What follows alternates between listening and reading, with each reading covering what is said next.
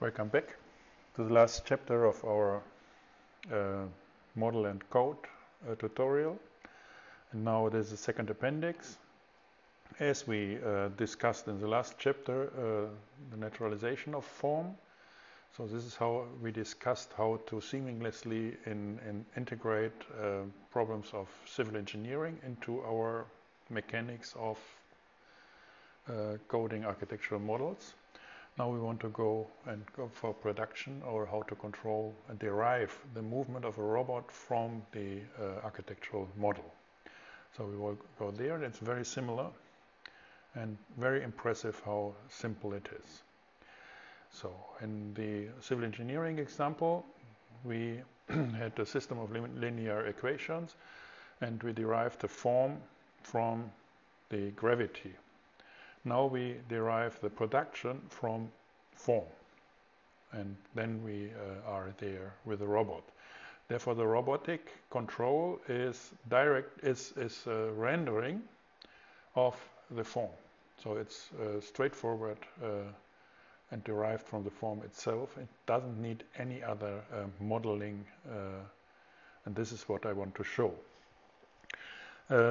There's a written example of that in the recently published Atlas of Digital Architecture, chapter 13, and this is on brickwork and working with robots here.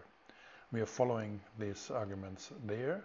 There's also a section in a lecture of last year. You can watch a more comprehensive view on my discussion here in this tutorial.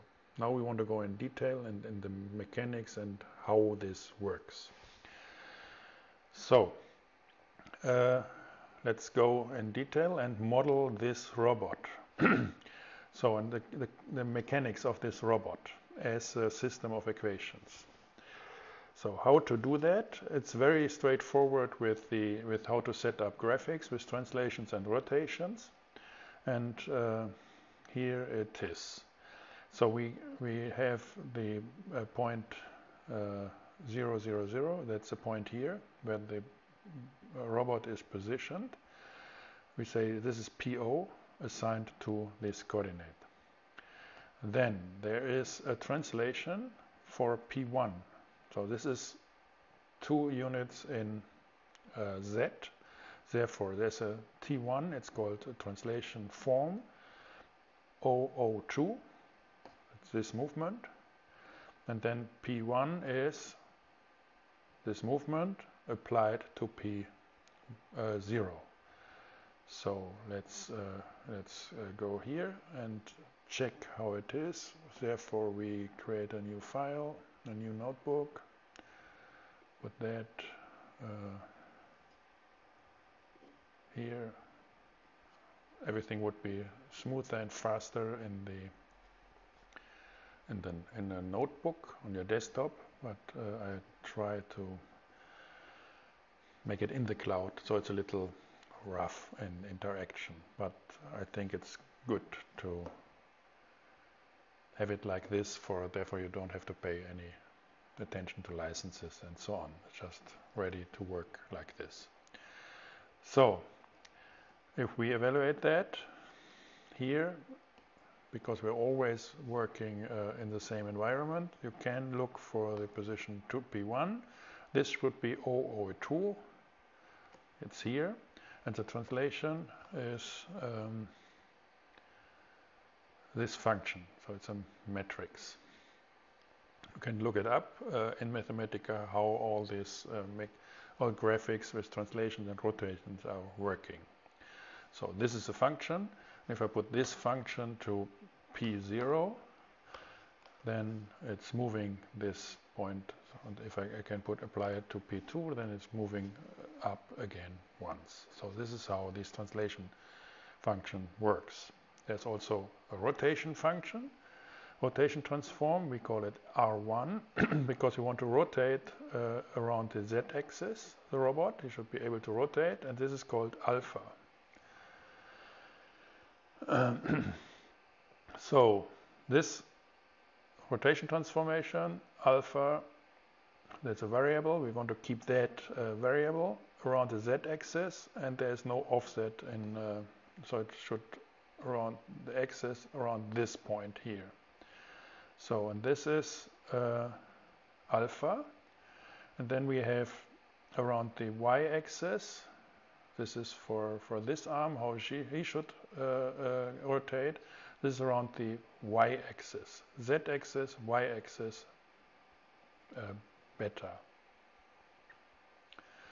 So, rotation 2. And there's a translation 2. This is the length of this arm, and this is 4 units around whatever, yeah, it's a translation of 4. So now, if I put these things in line, so then our point P2, that's P1, PO, P2 should be here. Our point P2 derives from point O. Then there should be a translation 2. So we go translation 2, rotation 2, rotation 1, translation 1. So we go translation, rotation, rotation, translation. So that's 2. So therefore we can ask for P2. And now, because there are variables, we can't solve these variables, but we know, depending on the angles here, alpha and beta, these are the points on P2. For this point, the same, there's another translation and another rotation. So we say alpha, beta, gamma around y, translation 5/2, that's the length of the arm here, and then P3 is PO, T3, R3, T2, R2, R1, T1. That's P3. So if we go for P3, then we have more complex functions with 3 variables, alpha, beta, and gamma. So the transformation is T2, or this. We have a T3 in this.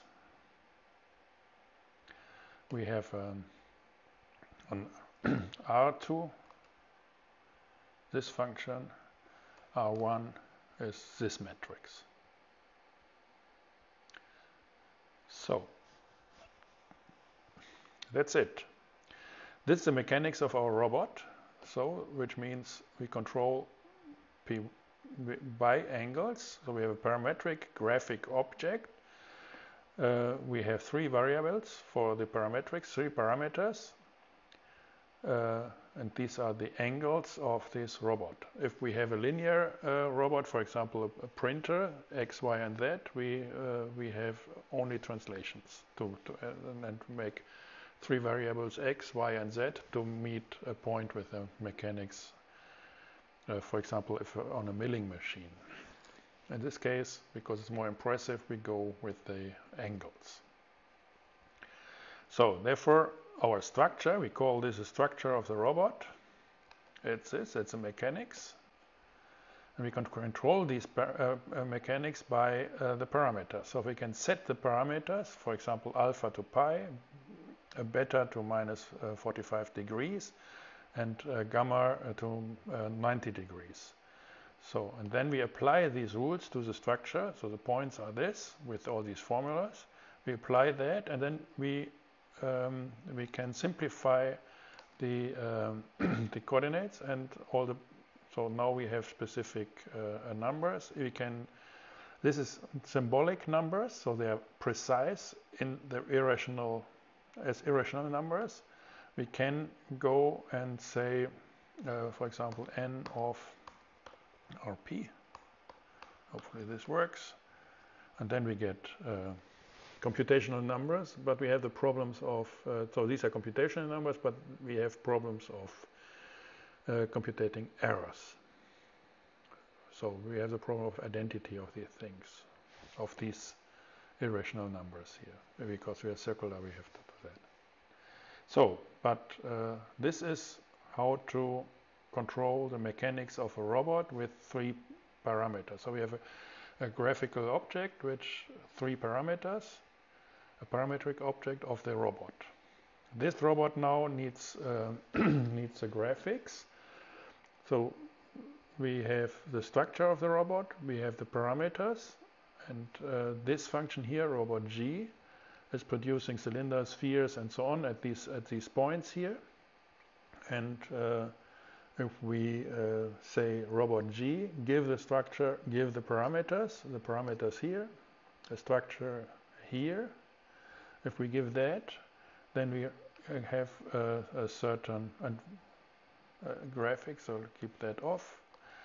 Here we have the graphic code as a graphic complex. We discussed how this works. And if we put that and render that with the renderer graphics 3D, then we have our robot arm with parameters. We can change the parameters, then the robot arm will move. This is done with here, show robot says, yeah, we don't want not only the robot, we want its environment, we want the artifact, we want the coordinate system, and so on. This is what we have here, graphics 3D. We are not happy with these edges, the black lines, so we say we don't want to see the edges, just the faces. Then we say there's red, an infinite line, green for the x and y coordinates, here infinite line. Then we go for the robot, we want to have that orange, and then we have the artifacts. So artifacts, the points the robot should meet with his movement. So this is our architectural model, and we say this is with the options, we put points, we want to show that. So therefore, if we use show robot, structure and parameter, he will show the robot. The robot is here with structure, and it's the same what we had here. And then it's a short environment, coordinate system, and some artifacts, points for the artifacts. In this case, we have 2 points, and let's show robot to make it simple. And this says 2 points, the robot arm, and so on. So there is an interactive version. This is not working pretty well in the cloud, but you can do it on desktop, then it's very impressive, but it's working. So we can control the parameters, alpha, beta, and gamma. And here you see there's a lot of crazy stuff, but we have to work on that the robot should move only in reasonable ways. Which means we need some constraints. Delete that on the cloud. Some constraints. We say robot constraints, alpha, beta, and gamma should be reals, and alpha should be from minus pi to plus pi, beta should be minus pi half to 0, and gamma should be between 0 and 3 pi fourth. So these are the constraints. So this is part of the robot, so because he can't move and make these crazy movements. So therefore we can ask here, for example, parameters 2, show robot with parameters 2, this is this one here, and this is a crazy setup. This one was proper, this was with parameters 2 it was bad. So now we can ask check with the robot constraints of parameters. So we have here 2 sets of parameters, and ask the robot constraints or the parameters, and then we see this is okay, and the second one is not okay, because it doesn't meet the constraints, which is a logical test. So this is and element, smaller, and so on. You can make these kind of checks. So now the artifact, these are the points. This is what we had. Now we go here for -4 and 3, take one of these artifacts and show that this is our question. The question now is how to move the robot to this point to do something. So the endpoint of the robot is here. This was this formula. And now we simply can say the point P3 should be equal to the artifact, which is -4, -3, 0, and the first element of it. So we always say there should be a lot of points to move to with the robot arm. So this is only one point. We take the first one, therefore we say artifact 1. We say solve P3 at this point, and then we want to have that as a computational number. So, and we want to go for alpha, beta, and gamma and solve these problems, these things. And then we see there's a set of solutions. Alpha here, there's the next solution. So, and these are how to move to this artifact. But again, it's a solver to solve a linear equation. And we set the movement of the movability of the robot, or the kinetics of the robot, and equal that to the artifact, which is our architectural model, step by step. So if we now go with the constraints with our solution, then we see 3 of them are false, 1 is true. So we can reach the point with the fourth solution, with the fourth set of angles. So which means we select this. If there's more, then we just say random choice. We can have later on, for example, if there are multiple ways how to do it, then we can, instead of just saying random choice, if there are multiple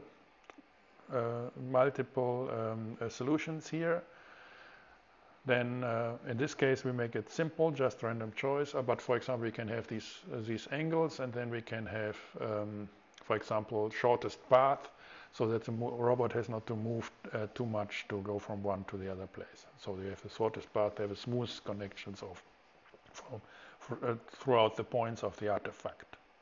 So, but here it's enough with this solution here.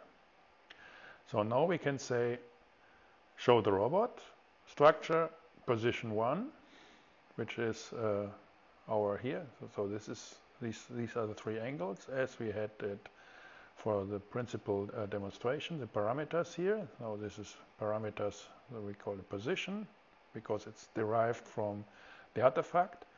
And the points is the artifact. We want to show the artifact and the robot meeting the artifact. And this should be working.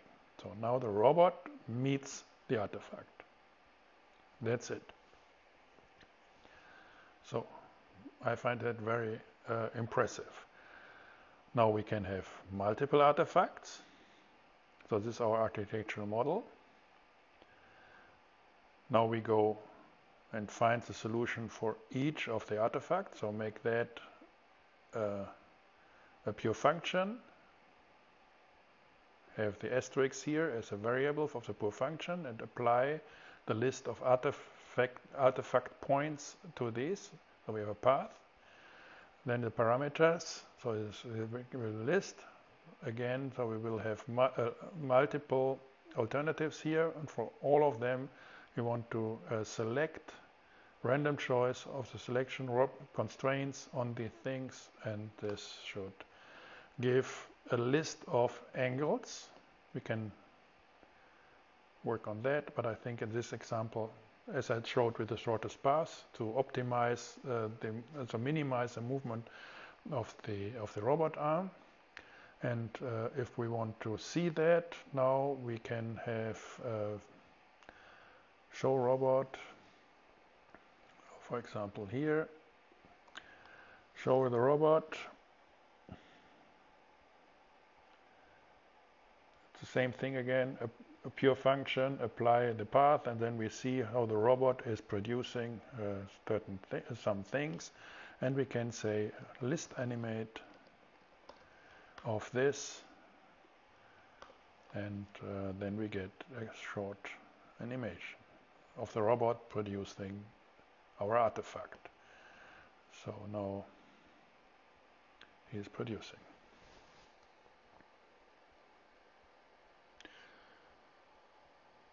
That's it, surprisingly.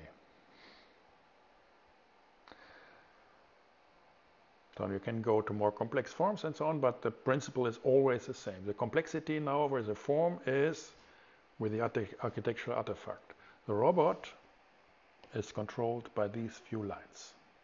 And there's a rendering of a specific rendering of the artifact. So therefore you have an architectural model coded, and then you have a renderer to control the movement of the robots. As we have a renderer to count, for example, the elements of the architectural artifacts, or as we have a renderer to do the 3D graphics of the architectural artifact. And the interesting thing is that the code, the very compressed, as we discussed in the early chapters of this tutorial, this is very compact, and this is code, and it stays code, and you can adapt it and use it for any purpose. And that's the interesting things, and this is what I wanted to show you. And I think that's it with this tutorial. Thank you for watching. Hope you found it interesting, and I'm looking forward for interesting discussions.